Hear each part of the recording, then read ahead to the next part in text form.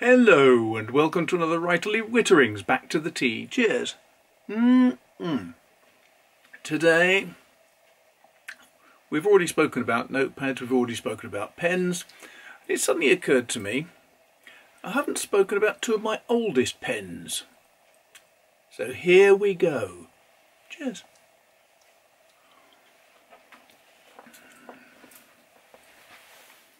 So what two little toys have we got here? We have one Parker pen and one Sheaffer pen. Why am I talking about them? Well, mainly because I discovered them only recently. This Parker has seen some life. The clip is really rather floppy and loose.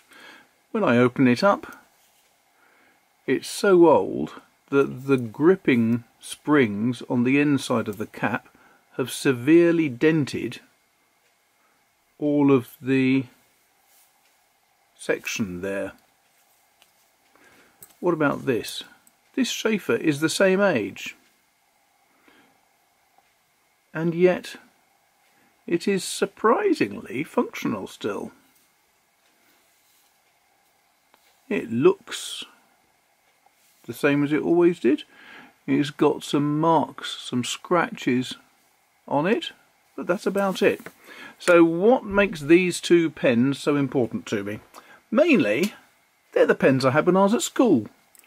That is, let's just think, that takes me back to about 1972-73 I bought these pens, which means they are really very old. This,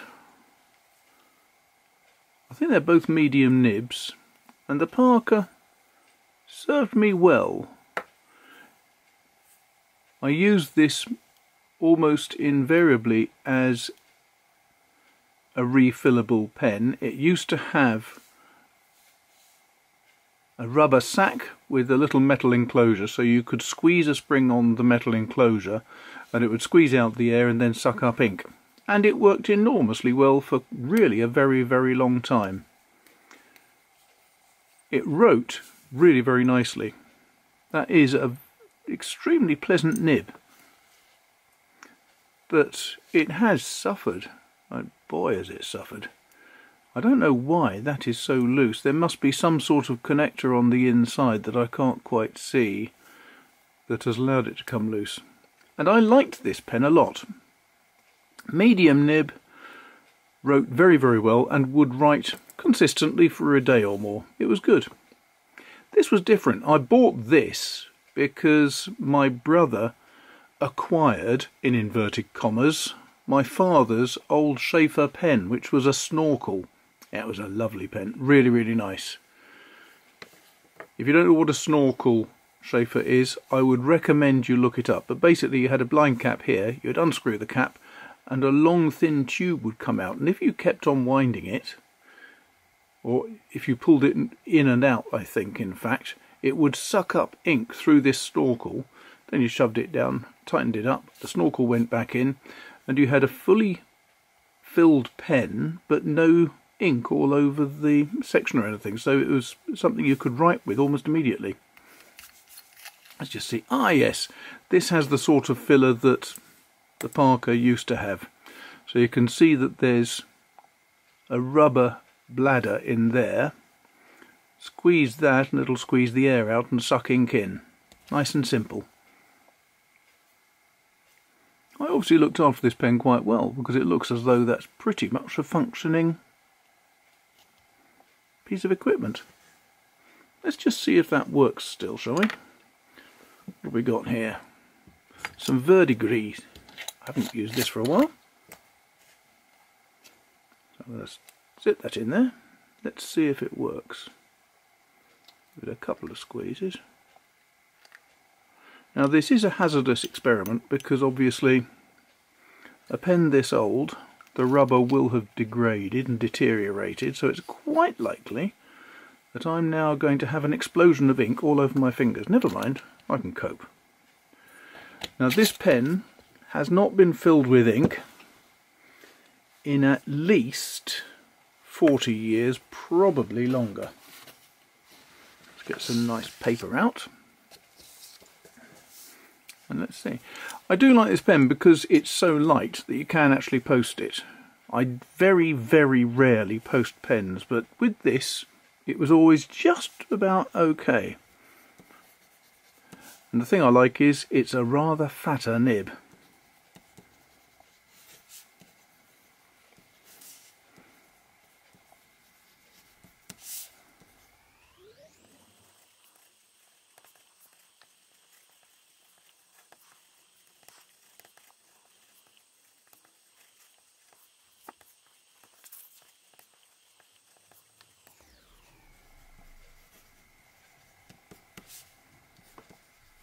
What I'm talking about here with pressure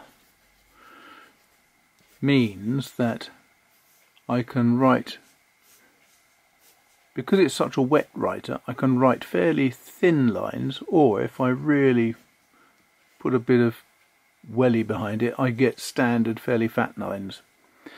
But it's a wet writer. It's a very comfortable writer. The barrel is just the right size for me. It feels good. Without the cap it still writes, but it is a bit short for me, which I'd never noticed before. Probably when I was at school I wouldn't have noticed that at all, but now, yes, obviously it does need a cap on it for me. But it feels good.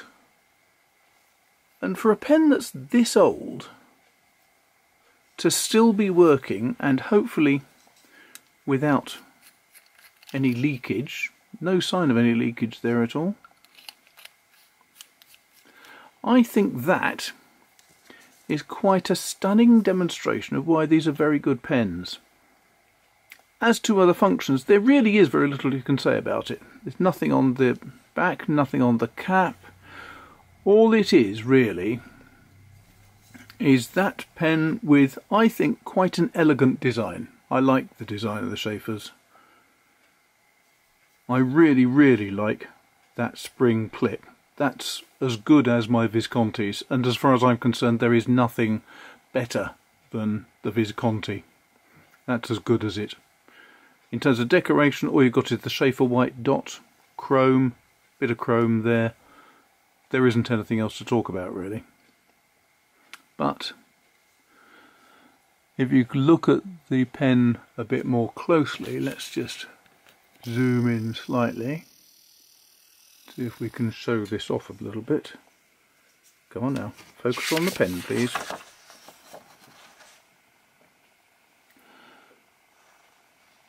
You can see that it has been scratched quite severely. I mean, this is a pen that has been used extensively, and yet there's nothing really to show for it, apart from a few scratches on the barrel. Isn't that lovely?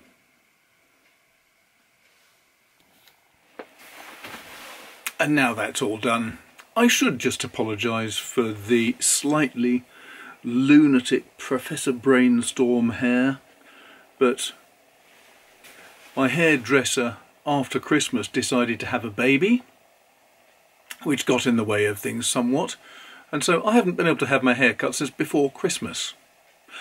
And I'm now tempted every time I look at my beard trimmer, because I might end up with a bullet head, or an even more bullet head, but it would look a bit better than this damn silly mess.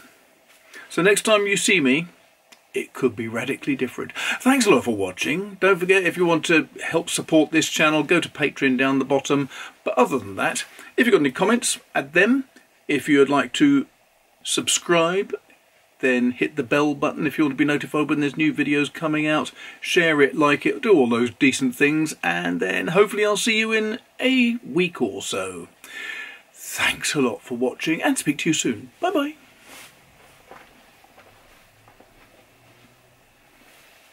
You can turn off now. Bye.